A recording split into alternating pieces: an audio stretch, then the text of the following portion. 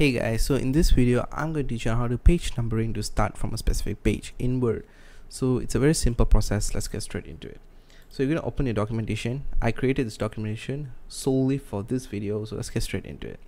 So we have our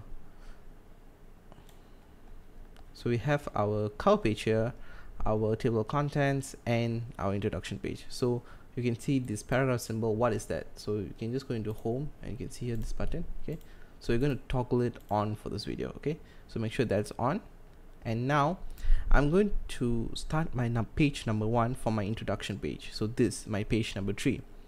So if you're going to start it in your page number 3, you're going to go to the number 3rd page, okay, the page you're going to start it with, and go and make sure your cursor is right before the first word. Okay, make sure it's before it. Okay, so if it's going to start on page 4, make sure you go to the first word in page 4 and make sure your cursor is before that word. Okay, so once your cursor is there, you're going to go into layout, go into breaks, and click on next page, and bam, your section break will be here.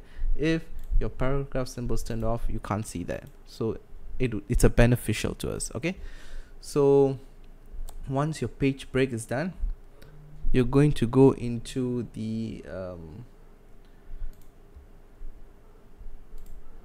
insert tab, and you're going to find for page numbering.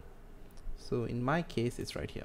Okay, so we are going to go to, you can select whatever you want. I'm going to go to the bottom of page and right in the middle. Okay, so it will be there. Okay, so once you click on that, you can see the tab will change into design. Okay, and here's something called link to previous will be highlighted. So what you're going to do is you're going to uncheck that by just clicking on it, and it'll be unchecked. Okay, simple.